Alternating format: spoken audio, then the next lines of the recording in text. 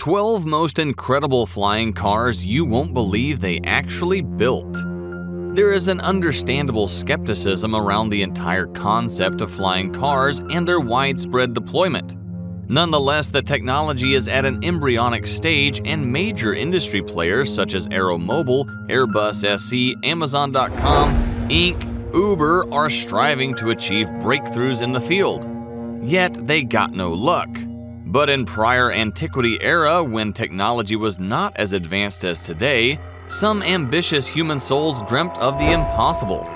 They were often recognized as mad geniuses, and they had come up with some cool inventions that changed our perception of conventional cars forever. Some of them even succeeded for a bit, but ended up failing. But their courage indeed deserves a huge round of applause. Today we're going to reveal 12 most incredible flying cars you won't believe they actually built. Number 12, the 1917 Curtiss Autoplane. The Curtiss Autoplane, invented by Glenn Curtiss in 1917, considered to be the first approach to develop a roadable aircraft. The airplane Curtiss developed quickly for exhibiting at the Pan American Aeronautic Exposition in February 1917. The design consisted of a set of standard Curtiss Model L triplane wings filled to an aluminum body 3-seater motor car designed and built by Curtiss. A 100 horsepower Curtiss engine drove the propeller via shaft and belts. The aircraft had a 4-wheeled undercarriage with the front 2 wheels being steerable. The wings and tail could be detached for use as an automobile. The unique feature of the autoplane was that the wings and tail could be removed as a unit to permit the car component to operate as a conventional road vehicle. The autoplane is reported to have made only a few short units before the development was abandoned when the US approached into the First World War.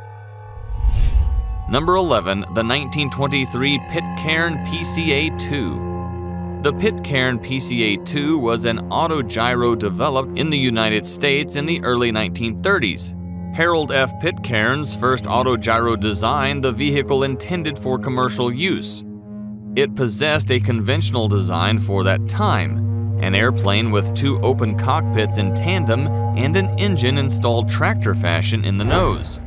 The lift by the 4-blade main rotor was augmented by stubby, low-set monoplane wings that also carried the control surfaces.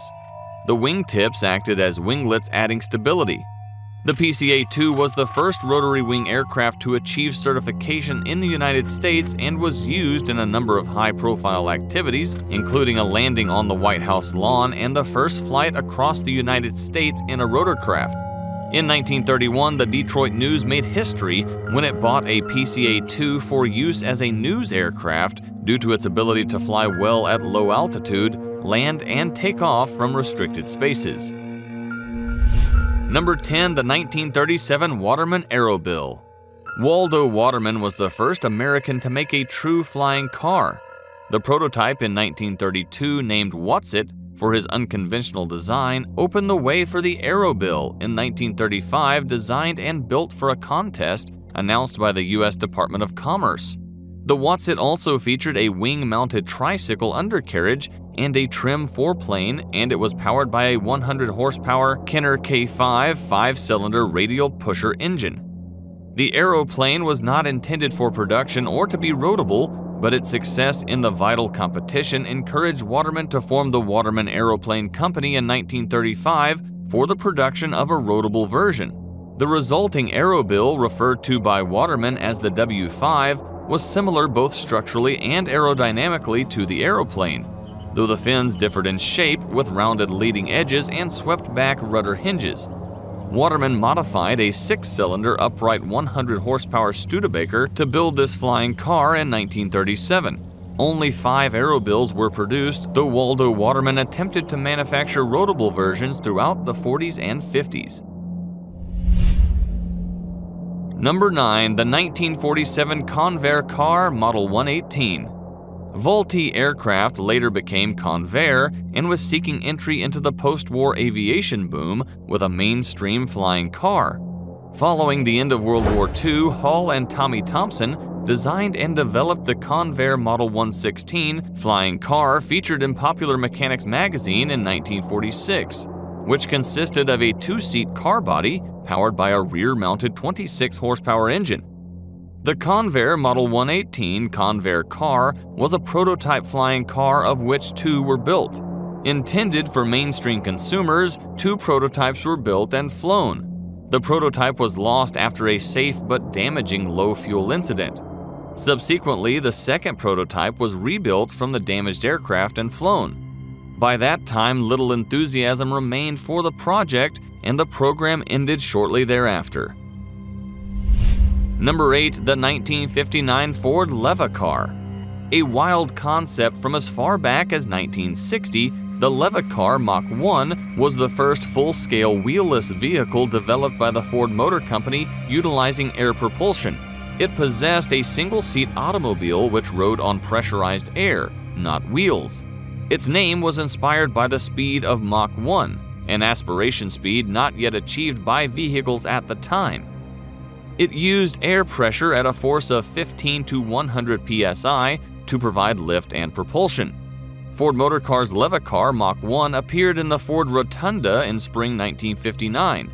A full-size prototype, this was a one-man flying car that was levitated several inches off the ground by three powerful air jets located on the bottom of its chassis. Planned to be powered by a small-scale turbojet engine, the Leva car was purportedly designed to reach a top speed of nearly 500 miles per hour. Number 7. The 1966 Aero car. Aerocar International, often called the Taylor Aerocar, was an American roadable aircraft manufacturer designed and built by Moulton Taylor in Longview, Washington in 1949. Taylor's design of a roadable aircraft dates back to 1946. During a trip to Delaware, he met inventor Robert E. Fulton Jr., who had designed an earlier roadable airplane, the Amphibian. Taylor recognized that the detachable wings of Fulton's design would be better replaced by folding wings.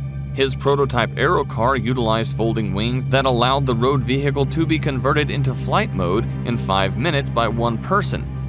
When the rear license plate was flipped up, the operator could connect the propeller shaft and attach a pusher propeller. The same engine drove the front wheels through a 3-speed manual transmission. When operated as an aircraft, the road transmission was simply left in neutral, though backing up during taxiing was possible by using the reverse gear. On the road, the wings and tail unit were designed to be towed behind the vehicle. Taylor also put the propeller on the back of the car so it would not have to be taken off when the Aerocar went on the road. Aerocars could drive up to 60 miles per hour and have a top airspeed of 110 miles per hour. 6 models were built, however, the Aerocar never entered mass production. Number 6. The 1973 AVE Miser. Could you have ever believed someone if they told you their lowly Ford Pinto could fly? I don't think so. The truth is, a Pinto can fly, regardless of what you might think. This is the story of how a man created one of the most amazing flying cars in history, and how that invention became the cause of his death. The prototypes of the Miser were made by sawing up a Cessna Skymaster and a Ford Pinto and fitting them together. The Skymaster's cabin and front engine were removed and the rest of the plane attached to the Pinto, with the wings sitting over the roof and the pusher engine snuggling up against the hatchback. The Pinto was backed into the airframe and 4 high-strength, self-locking pins were used to hook everything together. On September 11, 1973, during a test flight, an air traffic controller who had been watching the Miser through his binoculars, about 2 minutes after takeoff, he saw the craft's right wing fold in. The Miser twisted and then fell, with various parts and pieces flying off. Smolinski and Blake were both killed instantly in the blink of an eye. The Miser prototype was destroyed and the men that created it were no more. The flying car was dead. Number 5. The Sky Commuter. This concept is different. This actually looks cool. Why? Because it was designed by Boeing, an actual aircraft manufacturing company that knows a thing or two about flying machines. It's called the Sky Commuter, and it was built in the 1980s. The thing has a tricycle layout, and it was powered by an onboard gas turbine engine linked to 3 fans via a helicopter-based drive shaft. Forward movement was provided by the thrust exiting the exhaust by the tail of the car. Can I call it a car? Anyways, more than $6 million went into the program before it was canceled. Of the 3 prototypes built, this is the sole remaining example. The engine nacelle is empty except for a simulated fan assembly. The Sky Commuter is non-functional. Number 4. The M400 Sky Car. Anyone can fly the Sky Car, the headline on the January 1991 cover of Popular Mechanics blared, teasing the possibility of a future where everyone could own their own flying car. That dream never came to fruition, but the original Sky Car can now be yours to own. Moeller International, the company that built the iconic vertical takeoff and landing aircraft, announced today that it is putting the M400 Sky Car up for sale on eBay. Don't just expect to use it for your daily commute. The engines to be used are being developed by an affiliate Moeller company called Freedom Motors. According to Moeller, the Sky Car combines the high-speed capabilities of a fixed-wing aircraft with the vertical takeoff and landing capabilities of a helicopter. Its ducted fans provide lift and propulsion without the dangers of exposed rotor blades and high maintenance cost of rotary wing aircraft. The vehicle employs state-of-the-art fly-by-wire computer technology to monitor, control, and maintain the stability of the aircraft while simultaneously making it simple and easy to operate. While having successfully completed several low-stakes tests, it is not approved for flight by the Federal Aviation Administration. Moeller says that one condition of its sale is that it cannot be flown. Number 3. The Flying Maruti. The first thing that strikes you about the Flying Maruti is the famous sports car DeLorean that was featured in the science fiction film Back to the Future. Flying Maruti is attempting something as futuristic as this, and maybe even more. The unassuming Flying Maruti with 4 rotating blades parked next to combat planes grabbed many eyeballs at Aero India. A.K. Vishwanath, the man behind the garage venture, is currently working on the proof of concept of the Indian flying car, with a vertical liftoff and cruising capability. It's a long haul. I have spent 17 years developing the prototype. I have identified different pieces of the puzzle, he said. Vishwanath worked with Cadence Design System in the US before he put together a plan for his dream machine.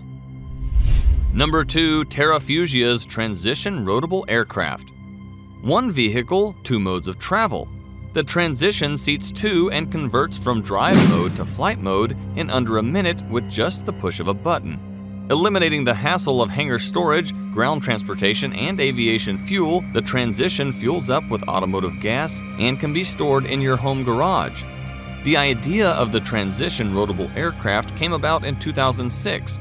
When the Tranfusia team, a group of MIT-trained aeronautical engineers, yearned for an eco-friendly and cost-effective solution to the challenges private pilots face. Weather can be unpredictable, but that's no longer an issue with the Transition Roadable Aircraft. With the push of a button, pilots can go from flying a plane to driving a car in 30 seconds flat. Number 1. The Aeromobile 3.0. The Aeromobile 3.0 flying car prototype was unveiled at the Pioneers Festival in Vienna, Austria on October 2014. Designed and manufactured by Slovakian company Aeromobile, the car can be used on the road and in the air, and can take off and land using any grass strip or paved surface.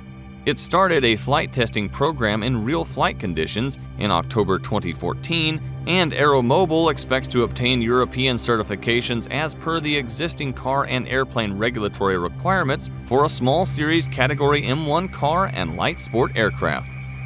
So how was our top 12 most incredible flying cars? Have you picked your favorite one yet? Now just think if you get on board with one of these planes and when land only your skeleton is found.